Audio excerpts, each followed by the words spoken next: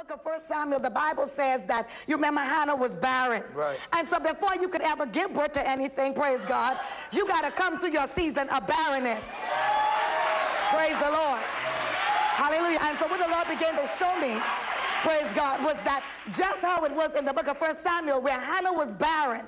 Everybody knows that 2009, everybody said this is the year of birthing. 9 is the number of birthing. You're going to give birth to something. Right. Praise God. Yeah, but before we could give birth, there's got to be, the woman's got to be prepared.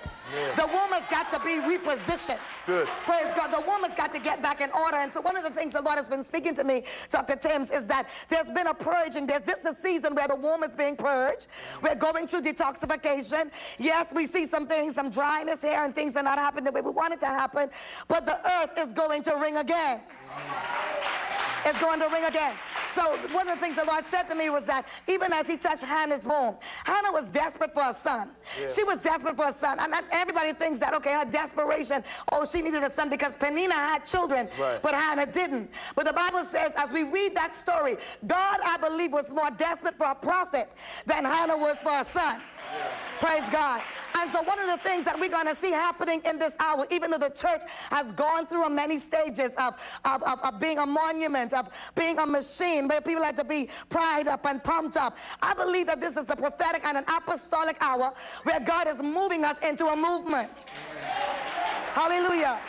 He is shifting us into a movement. So the church will no longer be dead, will no longer be dried. Now, I know that there's a lot of things that is going to go on in between that process, but one of the greatest revival that the world has or will ever see is about to be ushered to the earth through this prophetic church in this hour. And so what I'm seeing, Dr. Timms, is, praise God, the Bible said in the book of 1 Samuel that the church had several problems. First of all, there was no open vision. Right. Second of all, it says that the priest was asleep in the time he should have been awake. Yeah. Come on. Yeah. The next problem it had, it said that, praise God, it says that the lamp had gone out in the place where the Ark of the Covenant was supposed to be set up. And it also said that the word of God was precious. Yeah. And that's about several things that was wrong. And it's the same thing today where we see that, praise God, it's like the lamp has gone a little dim. And we see some priests, prophets, pastors, bishops, the time when they're supposed to be awake, it's like some of them are asleep. Amen. But I believe just how God brought the prophet Samuel, praise God, in a time when church, that it was dry, God is going to raise up some prophetic Samuels, praise God, in this hour. Oh, Shanda Rababahaya.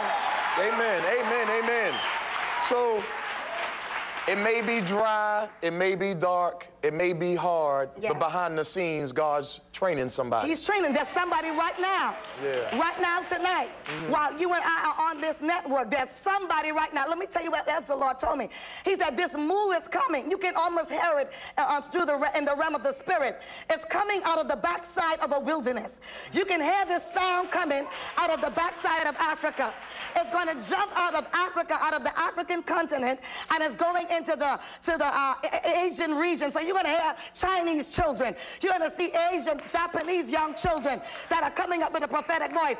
Then it's going to come and it's going to hit the Isles of the Sea, which is the Caribbean, the Bahamas, Bermuda, Trinidad, all of those nations, islands in there. Then we're going to jump to North America, which is the United States of America, Canada. What I'm saying tonight is going to hit Australia.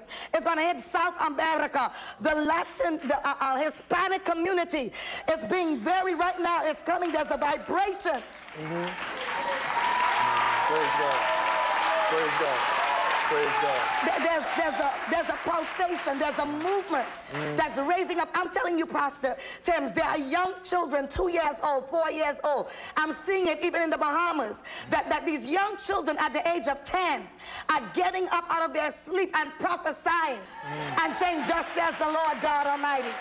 So, you know, the word to the body tonight, as the Lord was speaking it to me, he says, I told you the last time I was on the network, don't count the church out, because God's got a plan, and the plan is coming through this generation. They're not Generation X, they're Generation Excellent. So, Amen. Amen. Hallelujah.